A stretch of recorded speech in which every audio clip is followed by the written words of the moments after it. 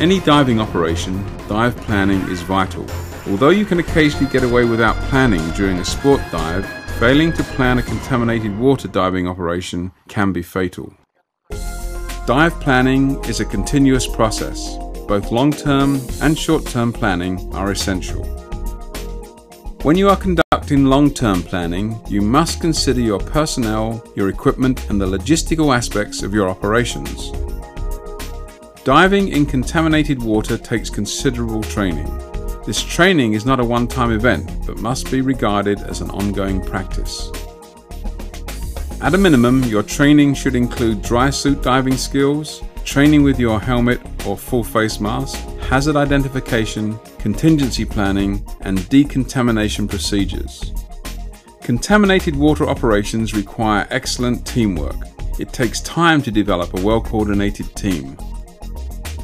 You must try to anticipate what your equipment needs will be. It's important to remember that equipment that is used in contaminated environments must be replaced on a regular basis. Dry suits are not difficult to use, but you must be able to control your buoyancy properly while you are wearing the suit. You need to understand how to use your helmet or full face mask and adjust it properly to fit you. As a diver, it's crucial to know what environmental and job hazards are anticipated during the dive. You need to be able to identify contaminants and know which ones are compatible with your diving equipment. You may not always be able to identify hazards yourself. You may need the help of other agencies or organizations to assist you in hazard identification.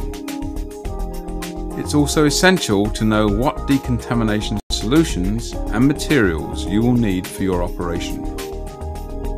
Each dive team should have their own operations manual, which provides the procedures to be followed on any diving operation. The manual must be updated as equipment, procedures, and personnel change. Special tables are available that will tell you which chemicals are compatible with the various parts of your dry suit.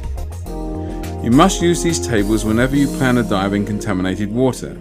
The tables are also available on CD-ROM. Short-term dive planning concerns the details of an actual diving operation.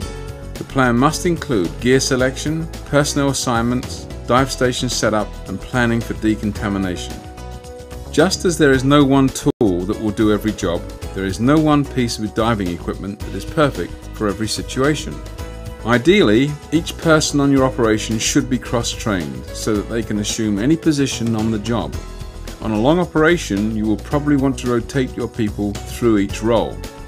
In a surface-supplied diving operation, operating the diver's air manifold requires a person who is responsible and alert. The tender will probably need to be encapsulated too, and must be properly trained in the use of personal protective equipment. The layout of the dive station and decontamination zones must be taken into account prior to starting the dive. Some of the factors that will affect the layout of the gear and the operation include the type of contamination, wind, support personnel, vehicle traffic, and boat traffic. To properly decontaminate the diver, you must know the nature of the contaminants prior to the dive so you can have the proper decon solutions available.